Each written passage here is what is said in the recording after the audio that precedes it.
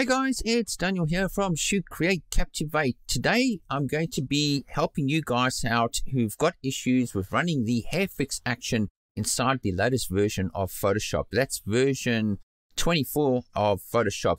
Now some of you guys will be clicking on the hair fix action like this, and instead of getting this dialog box over here, you're getting a little error to do with the oil paint filter. Okay, so let's click out of that. I'm going to show you how to resolve this little issue. Now, what I want you guys to do is to first of all go over to Filter, go down to Stylize, and make sure that oil paint is actually active. It's not grayed out. If it's grayed out, the hair fix action is not going to work. So if oil paint is not active on your Photoshop and it's grayed out, all you need to do is go into Edit, there we go.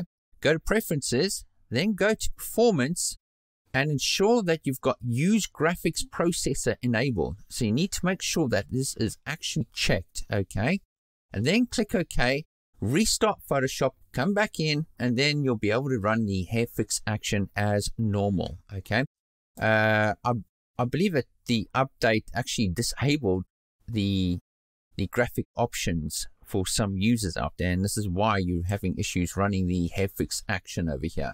So if that's you guys, simply head on over to Edit, go to Preferences, head down to Performance, and just make sure that you've got Use Graphics Processor checked, and then click OK, restart Photoshop, and you'll see that when you go to Filter, then you go to Stylize, that oil paint will then be active, okay?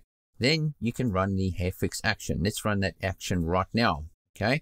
So you see a little pop-up comes up over here. It says now use a low opacity brush, for example 10%, and paint over the hair to smooth it out. Let's do that. Press continue, go to my brush, make sure that the flow is set to about 10%, okay? There we go. Then I need to obviously make sure that I'm painting with white, not any other color, over the hair, okay? I'm going to be painting on this mask right here. And then I'm just going to go over our model's hair here and give it a nice groomed look to it. Okay, obviously if it's too much, then you can just back off the opacity like that, and then you'll have a more realistic final result. So there you have it. That's the fix today for the hair fix issue. fix. So if you guys are having that little error that comes up saying that the oil paint action can't be run, then all you need to do is just make sure when you go to Filter that it's not grayed out, and then if it is grayed out, then you just need to make sure that when you go to your performance settings that you've got Use Graphics Processor enabled, and that is the solution to the issue. Folks, thank you very much for all of the wonderful support out there, and we'll see you in the next session. Cheers for now.